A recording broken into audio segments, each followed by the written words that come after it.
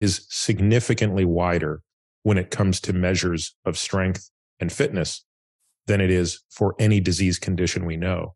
And so the corollary of all of this is, by definition, whatever it is you have to do to have that higher VO2 max, greater muscle mass, and greater strength must be hands down the most potent thing we have at our disposal to live longer. And of course, the only way one can have those things is through the right type of exercise. Yeah, I really appreciate how you broke that down, Peter. Very, very clear.